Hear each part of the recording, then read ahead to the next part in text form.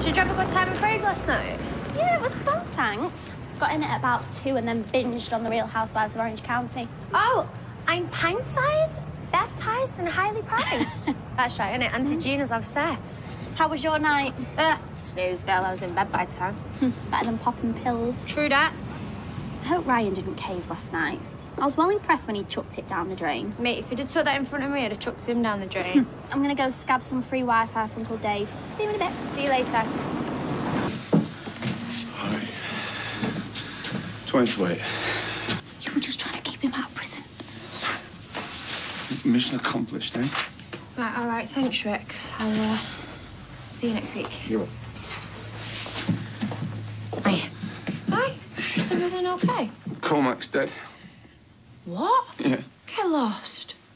Wait, I told him everything. How the four of us were going to go out, and then Cormac wanted a different kind of night. I just think, what a waste. He had his whole life ahead of him. Yeah. He was a good lad. Well, he made a choice and he paid the highest price, didn't he? I can't believe it.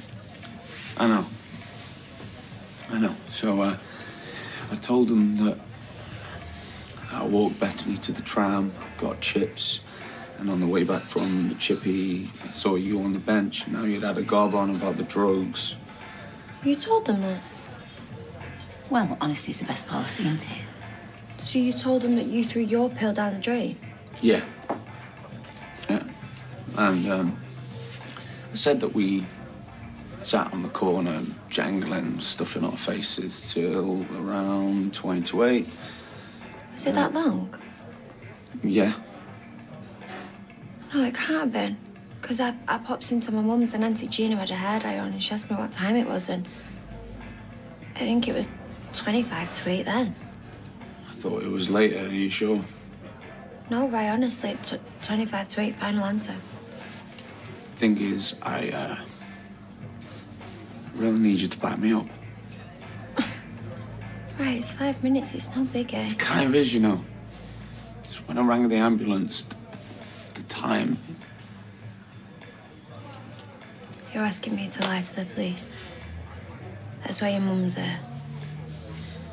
All right, so, thing is, when I found him, he was still alive, all right? Just about, but I panicked, and I didn't phone an ambulance right away. Look, Sophie, Ryan was trying to protect him. He didn't want him to end up back inside. I was just trying to do the right thing for Cormac, all right? I just panicked. That he would have died anyway. They think it was a contaminated batch. So why are you both still lying to the police? Because the authorities won't see it that way. You know, they want someone to blame. Cormac's dad will be looking for someone to blame and all. You know he's a gangster, right? Listen, Cormac basically killed himself. So why don't you let the police carry out the post-mortem or whatever? Your conscience is clear. You're not listening.